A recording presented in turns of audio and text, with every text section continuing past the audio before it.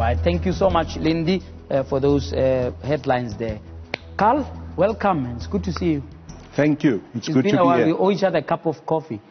Well, I think you wrote to me, let's have tea, when we were making peace after all that Facebook wars that we were involved in. Listen, when I come to Devon, I've not been in Devon in a while. I assume you're still based there.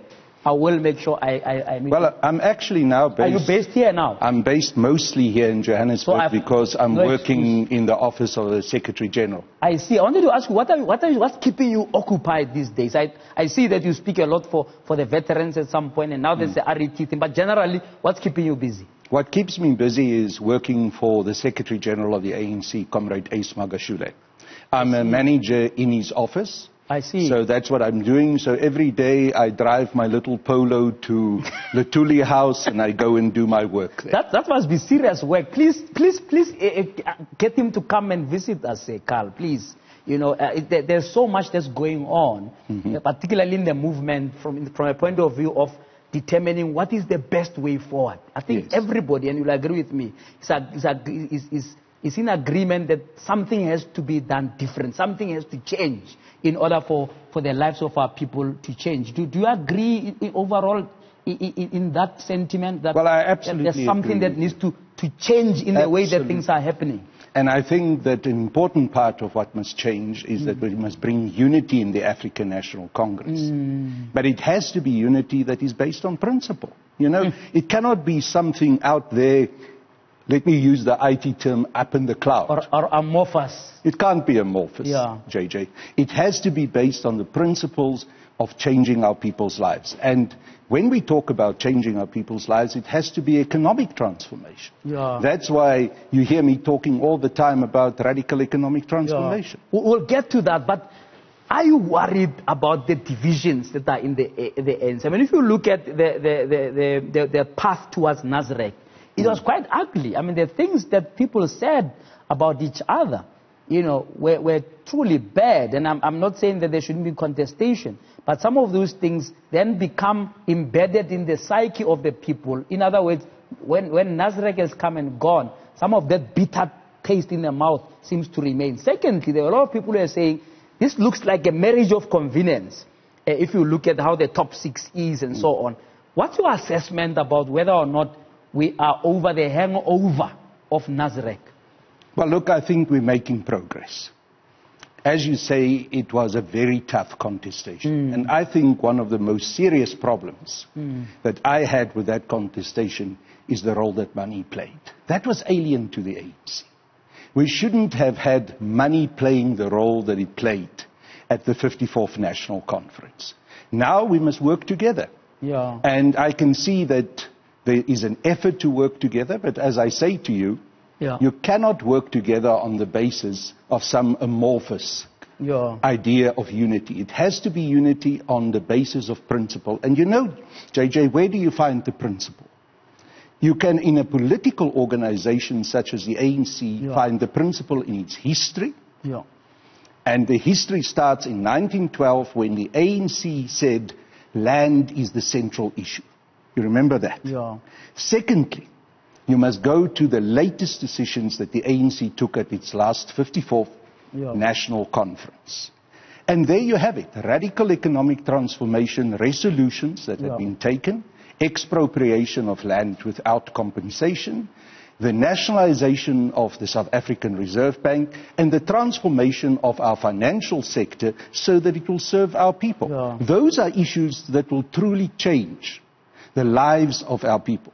And the most important thing is, we must make sure that the majority of black people, especially African people, will be able to be in the commanding heights of the South African economy. They are not.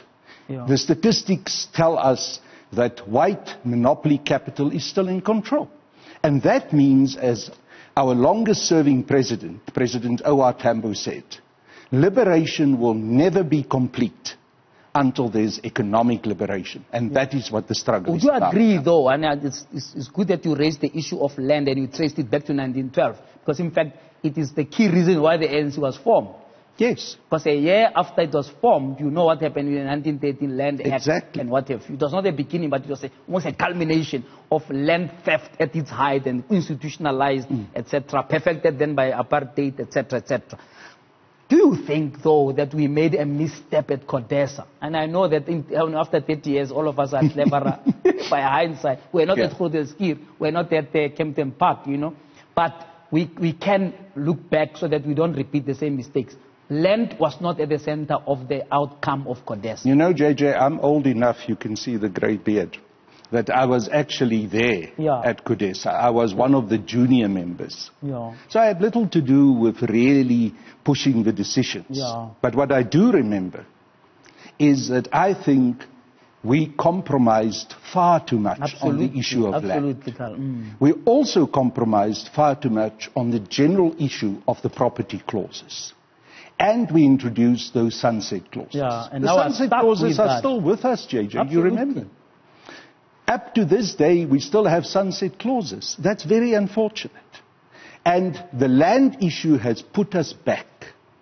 We shouldn't have done what we've done. But my biggest concern is that we had an opportunity in this last 25 years to change it. That opportunity, we're too relaxed. We're too relaxed about that compromise. That opportunity came when we had a 2/3 majority under President Thabo Mbeki. We didn't use it. We wasted that opportunity.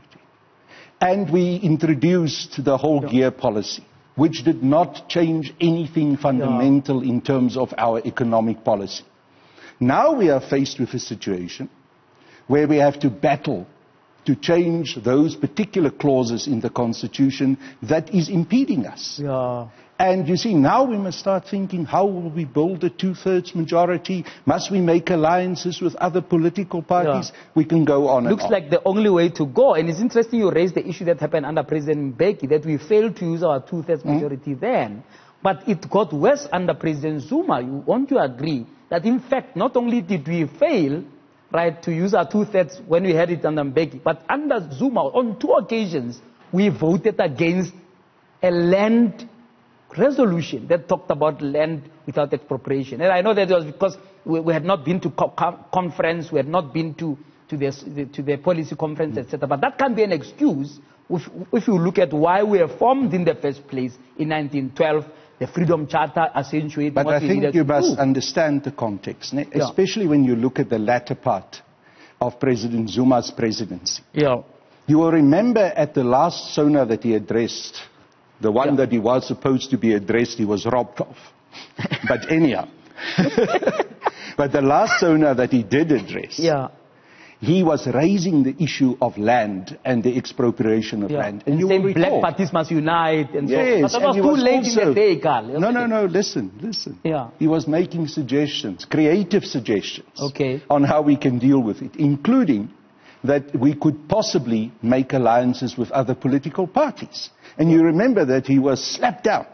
No, we won't do it. Yeah. But eventually, if we want to push through the current changes that we want to make to the Constitution, we will have to make alliances. You think there was no political will overall? Forget about, let's park the Zuma thing, we'll come to that. But do you think there was less political will on the issue of the land, not only before the conference, but even after the conference, Carl? You still had to be led by the nose, by the EFF, 3 months or 4 months after their own resolution on land was passed. You will recall that issue was very strongly debated during the conference. It almost came to exchange of blows. Call it what it is. But eventually that resolution was passed, and it was passed by a very substantial majority. So it is definitely mainstream ANC policy, the expropriation of land without compensation. Now, we are, and when I say we, I talk about one of the groups that I belong to, which is the Gauteng Radical Economic Transformation President Zuma Support Group. We are concerned that we are moving too slow with regards to the issue of land expropriation. Yes, there's a process going on in Parliament, but it's going slowly. One of the people who seem to have taken his time to deal with it is our Minister of Justice, who am I having a fight with now. Yeah. In fact, he was the leader. You remember he was the key spokesperson on the land issue ahead of the election. That's correct. And even after the election, he continued to speak on this issue. But we didn't make enough progress. And we should have pushed for this issue as a matter of apex priority. And that's why we say, when we talk about President Jacob Zuma and the manner in which he's being treated, we cannot just talk about him as an individual. We must talk about the broader issues of radical economic transformation. And we must push for the resolutions of the 54th National Conference to be implemented with speed. All right, after the break, I want us to now focus on that, to say, is there something wrong there if within the ANC you have to push for your own resolutions to be adopted? I mean, the spread that we saw between the Secretary General just before you worked there, but we saw, all of us, we saw it, on the Reserve Bank matter, was a big matter of concern, that here are resolutions that have been passed, but it looks like even in the heart of the top 6, there are people pulling in different directions. I want you to analyze that for me after the break. We're talking to Carl Niehaus, having a conversation about all matters of national importance. We're going to be talking about RET straight hereafter. Do stay tuned. Of course, you can send us your views, and the lines are also open throughout the night if you want to talk to us. Stay tuned.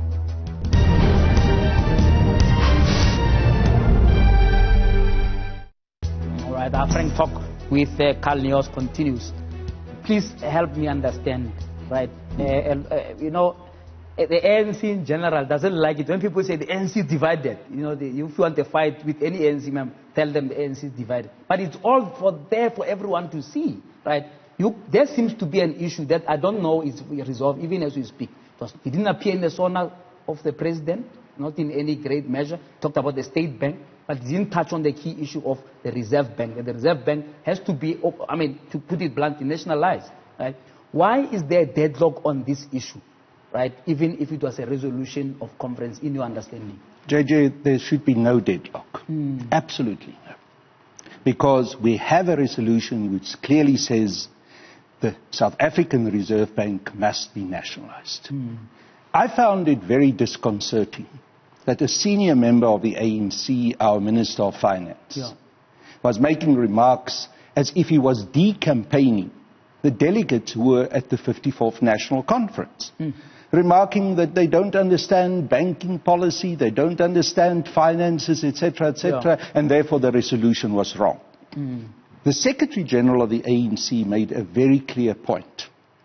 He said that every resolution that was adopted at the conference should be implemented. Yes. It is not the right or even the privilege of any member of the ANC, no matter how senior you are, whether you are an NEC member, whether you're an NWC member, a member of the National Office Bearers, it's not the right of any member of the ANC to try and change the resolutions of any national conference. If you want to change them, wait until the next conference, lobby, try to get a majority and change them. That is the basic rule. Do you think the president is resisting that particular resolution, or is afraid that if he's seen to be sort of too cozy with that kind of resolution, it will, in a sense, reverse what he's trying to do on the investment side, on the direct foreign investment side?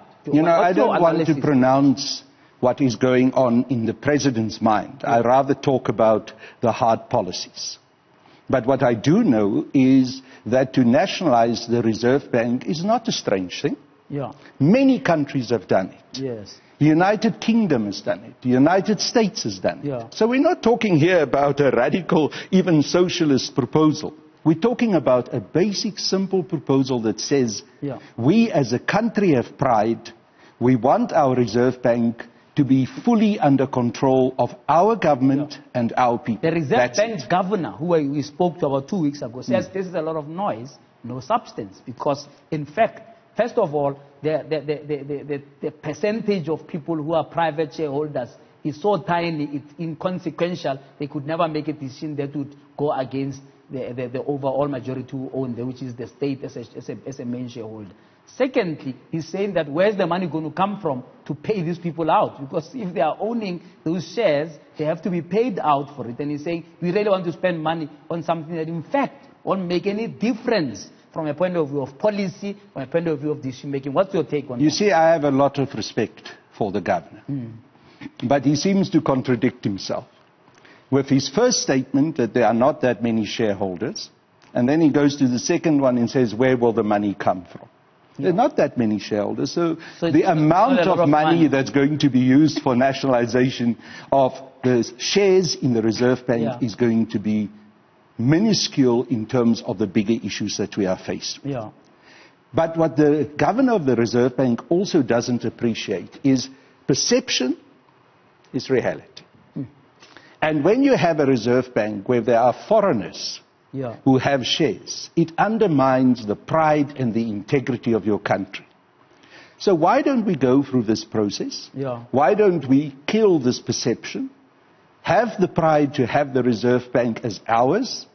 And why is the governor so concerned about doing it, or any of our ministers, if it is actually a non-issue? But maybe it's also going along the same lines of perception in reality. There are a lot of people, commentators, right, who are saying, if you look at some of the failed states in our continent, right, the Reserve Bank has had to be tempted to print money because nobody else was watching. They're not held accountable. They just take instructions from politicians. No, but are you saying now that that small little number of shareholders are now watching and controlling what the Reserve Bank is doing? The governor himself will feel entirely insulted if we agree on that. The governor says always that there's independence of the Reserve Bank. And in fact, our own resolution says that we will not tamper with the independence of the Reserve Bank, but we would like to see the Reserve Bank dealing with critical issues around economic growth, job creation of all of that. You think they are not? They don't concentrate enough on it. That is the view of many people. You see, we cannot just singularly concentrate on inflation targeting. If we do that, we leave a whole lot of other issues around economic growth, especially the creation of jobs, which should also be part of the mandate and ambit of the Reserve Bank. Not in place to make economic, the economy boom, right? That if they just continued, and he gave an analogy of a road, that if you simply increase the speed limit on a road so that you can go faster, when there are potholes, there are roads that are not fixed and so on, you are headed for disaster. In other words, these things go together. Surely that's a reasonable proposition? Of course. And we are not asking to go and drive 200 kilometers on a little farm road with potholes. We are asking for other issues to be brought into the equation. That is like saying, perhaps I don't have the right shock absorbers on my car. Let's bring that issue also into the equation, not just worried about what kind of petrol I put in my tank. So let's have a broader mandate so that we understand the complexity of the dynamics that inform the South African economy. Do you think that there is a weakness in terms of the deployment system of the ANC, in that it seems that once people are deployed, they tend to take a life of their own, or they seem to sing their own tune? If you listen to your Minister of Finance, you think that he's probably not a deployee. It's like, I don't need you guys. I'm a Minister of Finance, just go away. So release his own paper without consulting your what do you call it, your COSATU, your SACP, and so on, right? You see, I don't have a problem with deployment as a principle. But is the deployment effective? Is it effective at the moment? No, but listen, because we often talk as if these things only happen in our own country. We may not hear the same words being used in the United States, United Kingdom, and Germany. But deployment, I promise you, takes place there too. No, sure.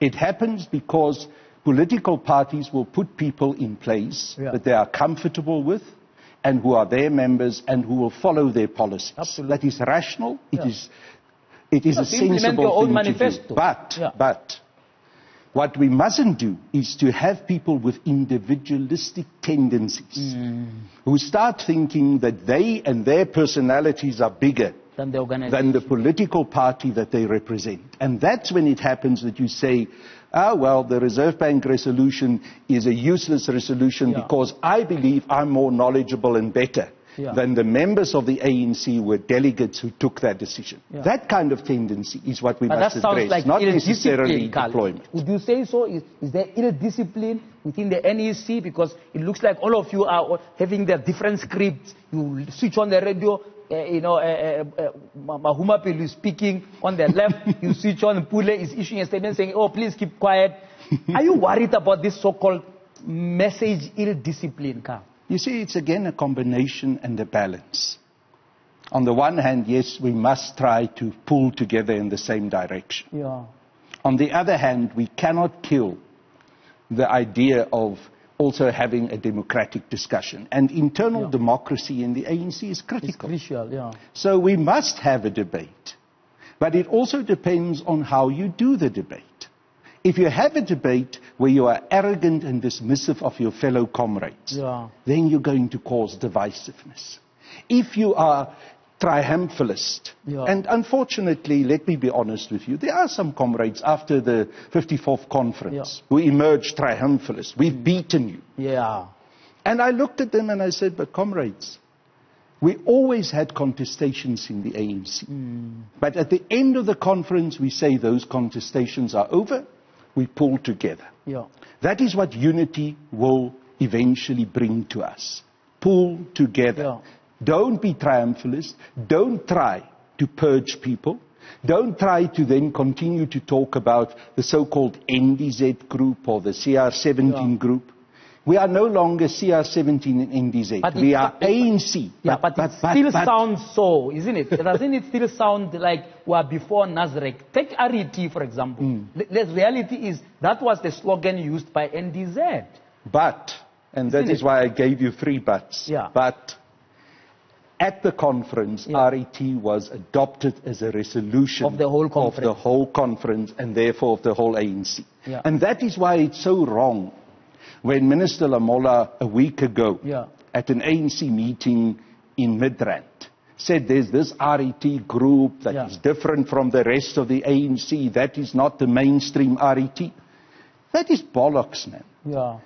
The RET is the backbone, the economic policy program of the ANC.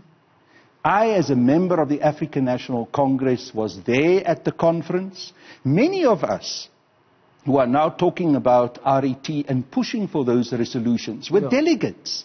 So how can Minister Lamola say that we are a separate factional group? We are the core. We were there. We pushed for that resolution. We managed to gain the majority vote. The resolution was passed, so we are mainstream. But if we talk about the ideal vis-a-vis the reality, the reality seems to me, and please help me to understand it, seems to me that RET is being labeled, right, as a faction, right, as a factional tendency. Why? Because if you look at the SONA, unless I fell asleep somewhere during it because it was so long. But I didn't hear the president say radical economic transformation is coming, we're going to do this, or this land thing we're doing is as a pillar of RET. This ESCOM, this unbundling is as a pillar of RET, etc. Let's be fair about it. It doesn't feature in the president's lingo at all, despite that, in fact, even he tried to use it ahead of Nasrec at some point. And people were showing, now there's a new definition of RET by Ramaphosa, and another way, I think he spoke at the BMF conference and talked about RET. But frankly, since then, he doesn't talk about it. How can a leader of your party not articulate what you call a central economic policy? Surely, therefore, Carl, right, in practice, RET has been marginalized, right, not as a mainstream of what ANC is trying to do. Look, I would have loved to have heard more about RET in the SONA.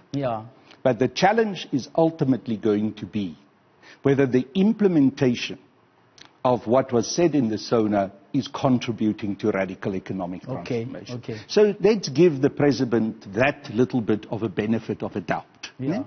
But at the same time, you're correct to say, we are concerned that RET has not been made to the upfront position that it deserves to have. We are deeply concerned about, so to speak. Because that is, as I told you several times during this interview, that is indeed the economic policy program of the ANC. So when you hear me and other comrades complaining that RET has to be more upfront, that RET has to be implemented, and we list them: expropriation of land, nationalization of the Reserve Bank, the financial institutions has to change. I can go on and on. Yes. We are not talking factionalism. We are talking ANC core policy that has to be implemented. And the Secretary General of the ANC said, those policies must be implemented. Okay, I have to take a break. But after the break, I want you to explain to me. You spoke to my colleague Mbali Tetan, and we showed the clip earlier before you got here, where you said that RET forum or grouping that you have formed, right? It's mainstream ANC. You are very clear to say, man. I want you to explain to me what that means, because if it's mainstream ANC, why would there have been a need to form a separate support group? Shouldn't the ANC structures throw their weight behind all its leaders, current and previous, if they are going through difficulties, if they are being harassed or persecuted, the same way that they did in 2009. NEC sat down and said, Zuma has been persecuted, not prosecuted, if you recall. They didn't form a separate group that was mainstream ANC. The ANC brought its weight behind him.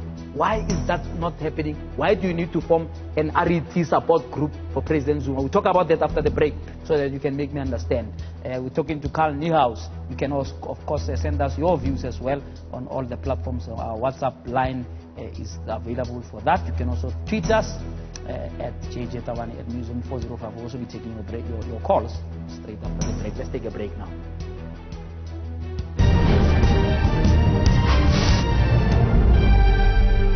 All right, our frank conversation with Carl Niehaus continues. Lindy, what's happening on social media there? Lindy. All right, JJ, thanks for that. I thought you were crossing to me straight away. I am standing at the wall to bring us some viewer reactions to the conversation we're having this evening. Yes. Let's take a look at that, JJ. Blessing saying Jacob Zuma was infiltrated because of greediness and lack of foresight. How on earth can you, together with foreigners like the Guptas, steal your own country's wealth while there are millions of poor people depending on the state to survive? What hero? Asked Blessings. He was stealing public funds. Shame. Let's take a look at what Zweli has to say this evening. Some people are being celebrated for not trusting our medical facilities, and they were part of not making our facilities better. Cuba is the place to go, but my fear most is that the masses who went to the OR Tambo International Airport can't even afford groceries. Another tweet here saying, what is important is that our former president is healthy. Others have done the worst and continue to hurt us. He fought for human rights as well as dignity. A tweet from Masehla Maila saying there is no longer any doubt that the ANC is divided into two parts, JJ. The one group calling itself the RET forces clearly coalesces around Jacob Zuma as well as Ace Magashule and other state capture looters. The other is led by Ramaphosa. It's tough, really tough. Let's watch and learn. The final tweet coming in the form of a question, and I think that's the question I'm posing this evening, JJ, as you have this discussion. President Jacob Zuma has joined a long list of African leaders who've been seeking medical attention abroad. Does this mean that South Africa is incapable of offering world-class medical expertise for its citizens? Of course, JJ, you'll know that the former president now joins the long list of presidents and former presidents of countries like Nigeria, countries like Angola, Benin, Zimbabwe as well. What does this really mean? Is it telling for a president who's, led over a country for about 9 years and was the deputy president before? He joins a list of presidents and former presidents who have even gone and passed away in foreign countries seeking that medical treatment. Is it telling? What does that say about, the former president's take on South Africa's health facilities? It's interesting, Lindy, what you're saying, because actually a number of heads of states have come to South Africa to receive medical attention. One military hospital seems to be a favorite stopover for some leaders in the continent. Of course, Nelson Mandela been treated there throughout his last years. So I don't think there could potentially be anything wrong with one military hospital, Lindy.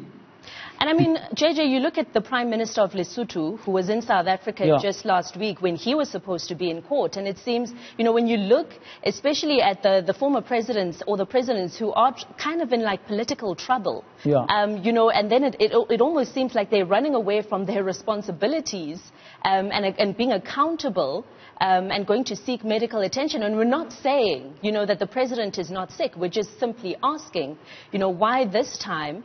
And why is it not in South Africa where that medical attention is being sought? It's over to you, JJ. All right, Lindy, Serame, they're giving us what's happening on social media. Let's just get straight into it. The Cuba thing, has the president or the former president, you know, said with you in terms of just taking you into his confidence about what the whole Cuba thing is, as opposed to what Lindy is saying, that one military hospital, that's where the heads of state seems to get good medical attention there, Carl? Look, there is absolutely no so-called lack of trust from President Zuma in the medical fraternity and the medical facilities in South Africa. That's not the case. Okay.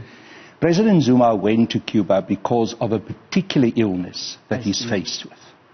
And because of that particular illness, it was identified that in Cuba there are specific expertise and specialization that can address that. Now, I say to you a particular illness, and of course the logical question, and I've had that question asked to me a number of times in the last 2 days, what is the illness?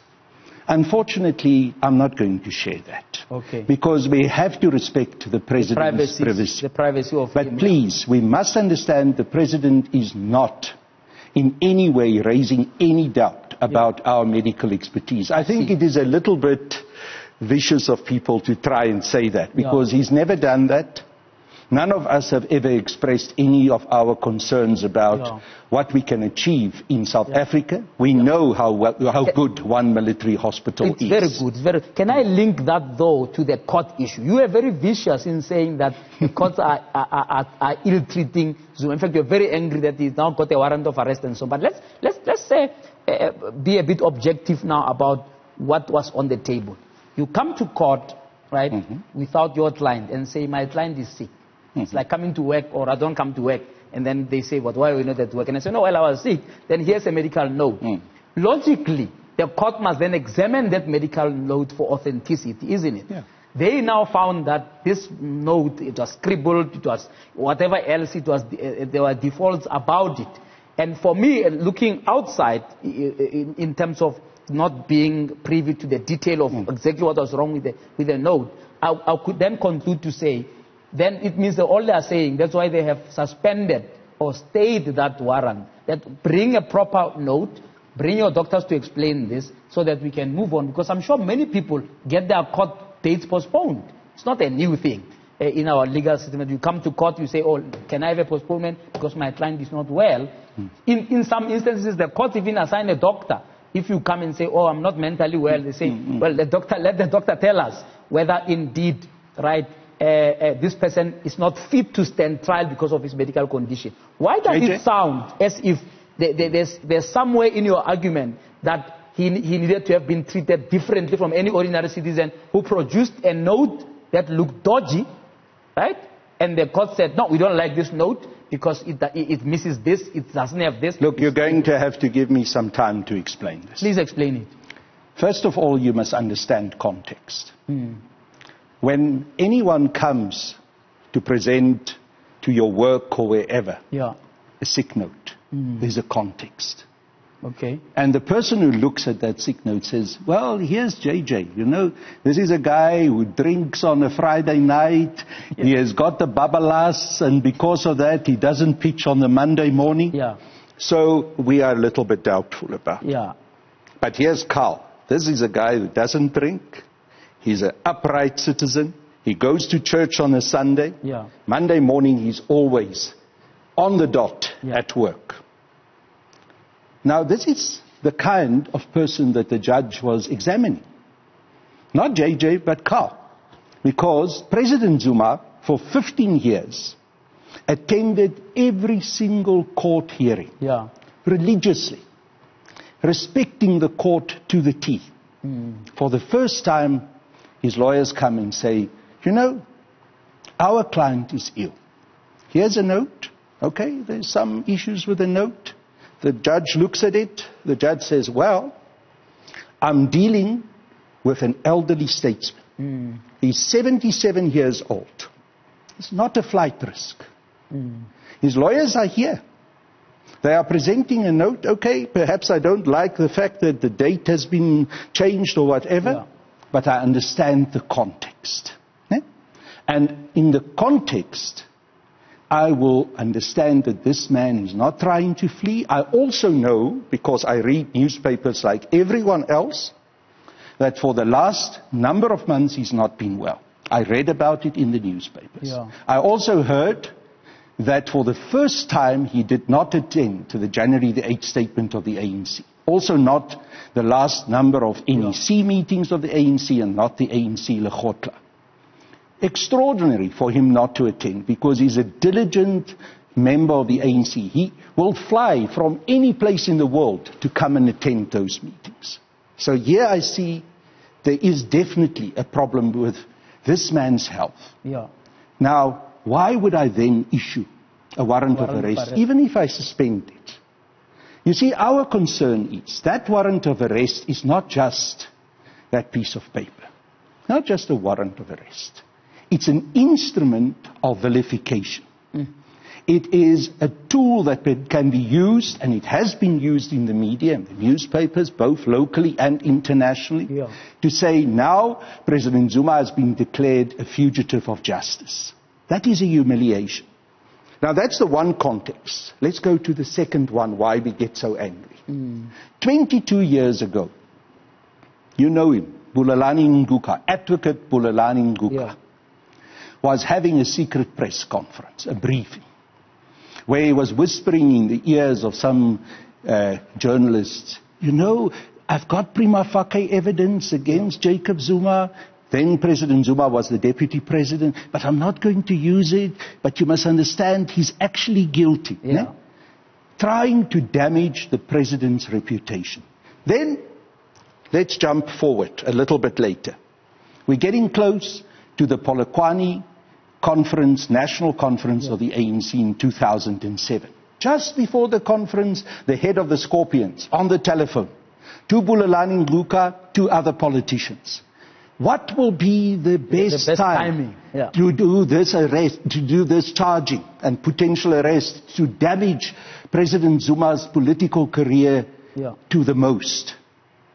Now, if you take all that context, and then you arrive at that court on the 4th of February, and here the judge issues that particular warrant of arrest. Surely you understand, you link it all.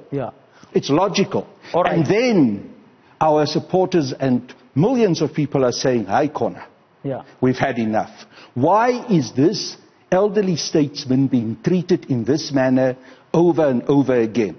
This is the last straw that breaks the camel's back. That's why you see the number of people that came to our press conference. That's why you see the large crowd of people at OR Tambo Airport yesterday. And that's why you're going to see even a larger crowd marching to the ANC's offices on the 4th of May. And on the 6th of May, a huge crowd will be outside the Pietermaritzburg High Court. After the break, I want us to zone into that. I'm glad you painted that context, because there's another context, right? This court case, the one that he missed, is different from all the others he has attended over the last 15 years.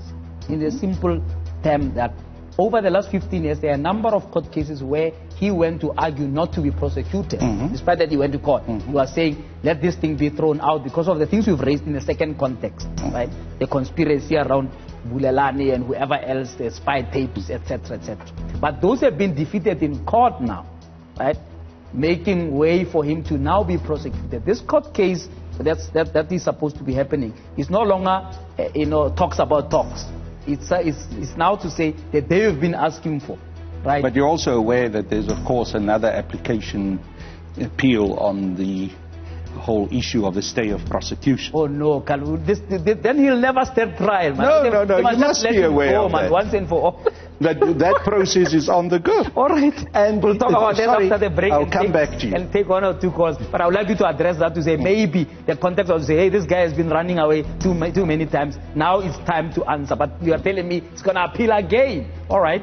Let's take a break. And after the break, Archie is standing by as our first caller to engage us. Let's take a break.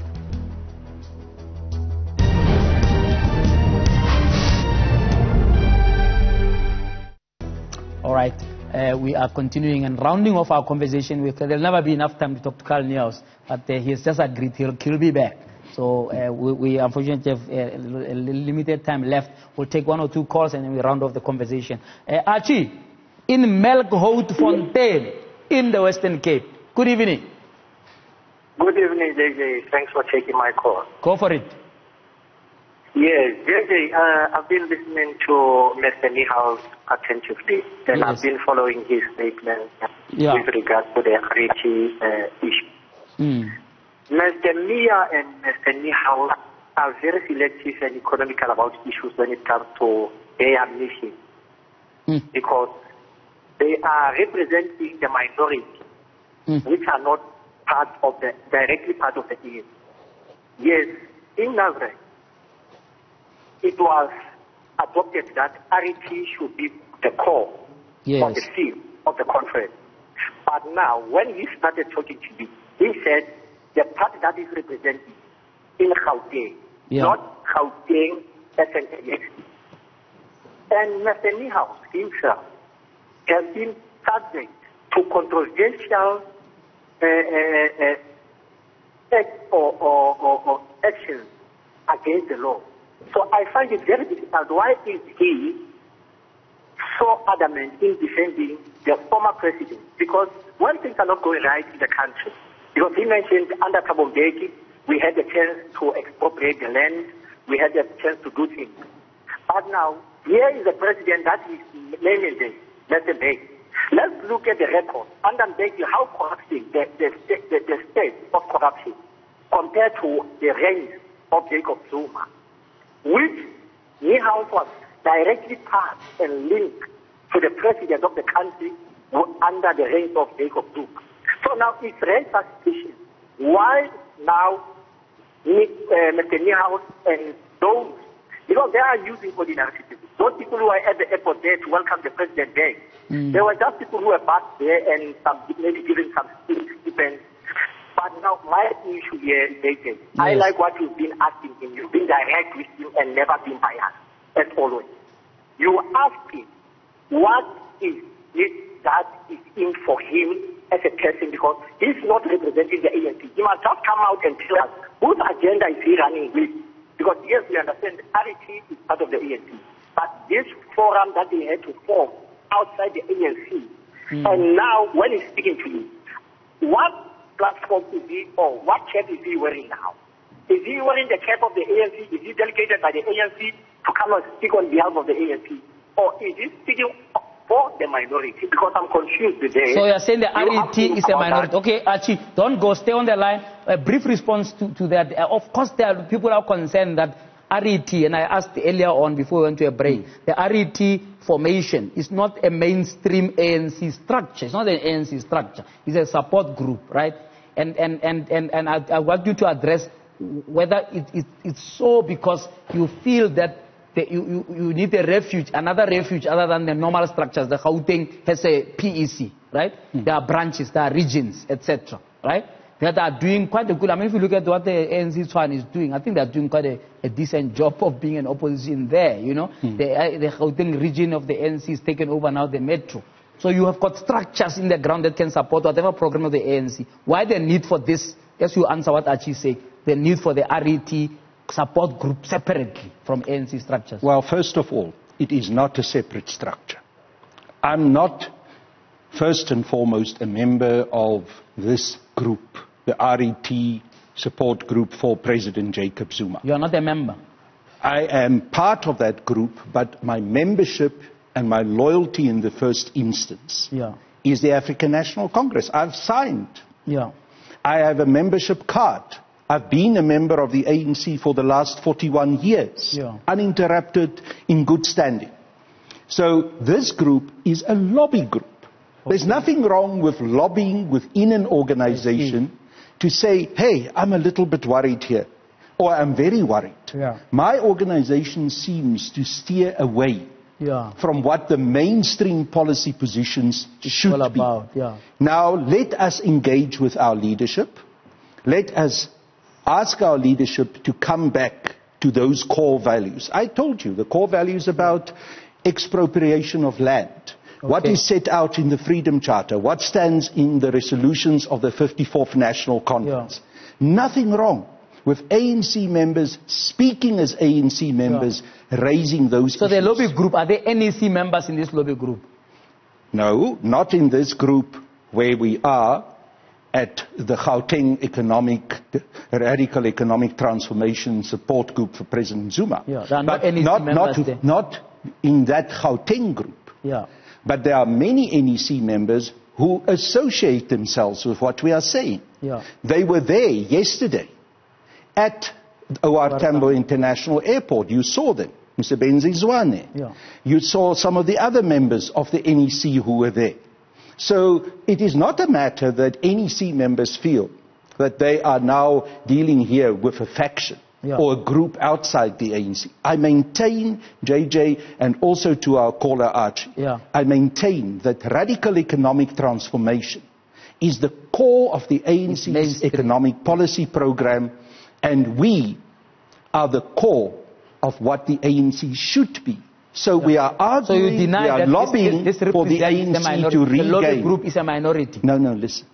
We are arguing and we are lobbying for the ANC to regain its revolutionary heart. By that I'm not saying we are a minority. I'm confident that we are the majority of the ANC. Why am I confident of that? Because it was the delegates of the branches of the ANC that passed those pro-RET resolutions at the 54th National Conference. At the end of the day, the ANC is nothing but the membership of the ANC, the grassroots members. And the vast majority of those members through their delegates have spoken. They said, we want radical economic transformation. Archie, you still there? Archie? All right, looks like Archie. Hello? Archie, your last bite, briefly, please.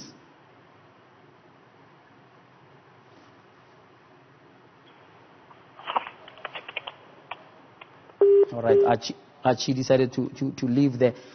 With the remaining time, I want some quick answers to a few things. One, do you believe, that there is a case to be answered by President Zuma in as far as state capture is concerned? I want a straightforward answer from you. You know, again, my concern is that we cannot talk about these issues outside context. Let me remind you what President Zuma said when he actually brought this State Capture Commission into being, because he was then still president. Yes. He said, I must warn you to be very careful about this instrument that I'm now putting in place.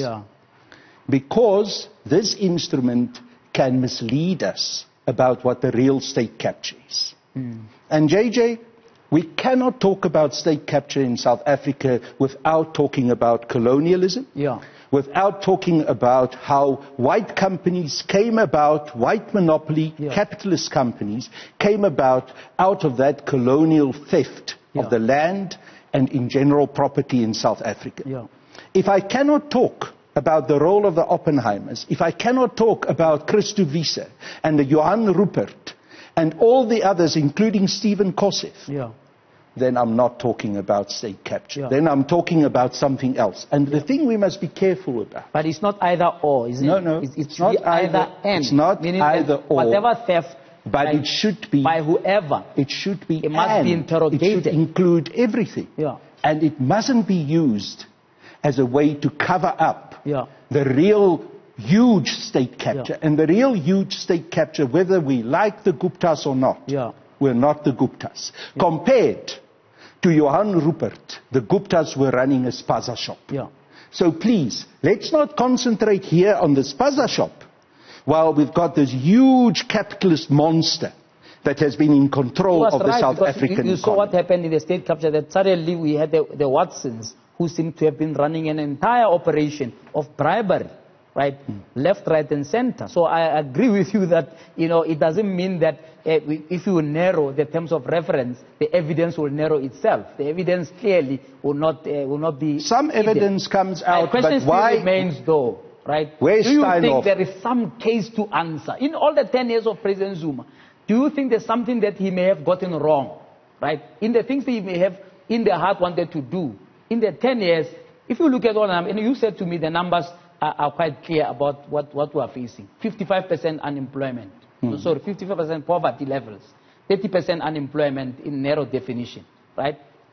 14 million people going to bed hungry every day. Economy growing at 0%. Let's just be frank about it. These decimals don't matter. Let's deal with this. All of that accumulated over the last 15 years, not just the 10 years that... Not just under President Zuma. Absolutely. And the international economic conditions became very difficult during a period of President Zuma's government. Sure. But what is happening now? We've got the highest unemployment figures ever. And President Zuma hasn't been president but don't jump for to 2 now years. yet, No. Carl. I want you to... JJ, you and I must agree. Let's understand. Can you concede just one thing, right? That the reign of President Zuma, that 9 years, was not ideal in many respects, right? Look at the number of people who served under him, like Zwane. I mean, Zwane, the ANC had to reverse his own draft of the mining chart, right? They had to reverse it. Mutsaledi couldn't get the NHR to be approved, right? You had to wait for the current minister. You must give me a chance to respond to these things. Eh? We don't have much time, but I want you to... Yeah, but that's why you shouldn't talk too much and allow me to speak. I have to, because you have talked the whole hour. I want you to just answer just a narrow question, right? Is there a case to answer of one sort of or another? In other words, is it useful for Msholozi to go back to state capture? Or must he just write off the whole thing as a futile exercise? The current way in which the State Capture Commission is operating, I don't believe it is useful. Oh my but God, of course, really? I don't believe. But he set it up. Listen, and he warned us that the parameters, the narrow parameters which were imposed on him, is going to cause a huge problem for us. And the problem is staring us in the face. That's the first thing. Secondly, no president is as an individual responsible for everything that happens in the country. 100%. Wait. 100%. Please give me a chance. The ANC as an organization were running our country in the last 9 years when President Zuma was president. Not him alone. And the deputy president of the ANC at that point was then the deputy president who's now the current president. Many of the ministers who seem to wax lyrically now about 9 wasted years were senior ministers in that government. So be careful about the 9 wasted years. And as far as the mining charter of Comrade Msebenzi Zwane is concerned, I would have loved to have seen some of the things that were in that charter not thrown out.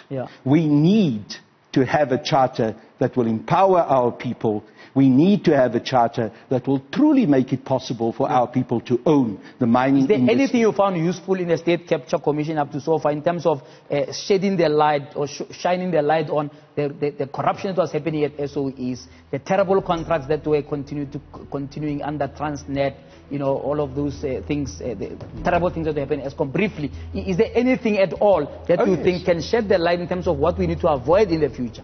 The one thing we need to avoid is to use corruption as a political factional tool. Because remember, we were having whites marching in the streets of South Africa calling for President Zuma to be removed. We were told that all these people in the Zuma government, some names were mentioned, are corrupt. And then the State Capture Commission came. And very quickly, some of those people who were actually talking about the corruption of others were in trouble. So be careful to use corruption as a factional tool. If you want to deal with corruption, deal with it in a fair way, deal with it across the board, and the Zondo Commission helped us with that. We have to leave it there, unfortunately. You have to come back. I will come back. Thank you. And you must bring the secretary at some point. Well, I'm sure you've asked me the question. I can convey that question to Comrade Ace Magashule. Thank you so much. Carl Niehaus talking to me. It's never enough, so we'll call him back in a few months' time to come and help us understand some of the ongoings in the ANC. Of course, we'll have a series of talking to so many people. We talked to Tokyo Sukhalo on Thursday, and I've requested a couple of other people to come through so we can just understand the state of things as we go forward. Of course, a roundtable on the state of the nation carries on after the news. We'll be having various political parties to also weigh in on the state of the nation. So do stay tuned for that.